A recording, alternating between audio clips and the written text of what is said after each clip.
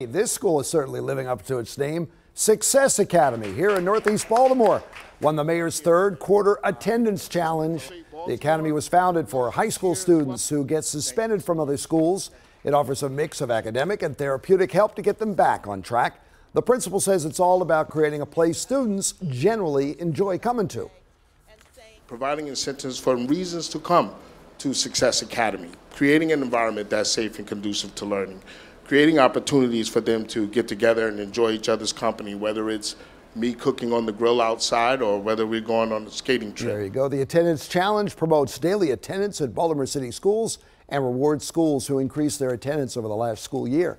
Success Academy increased theirs by over 12%. Keep coming to school.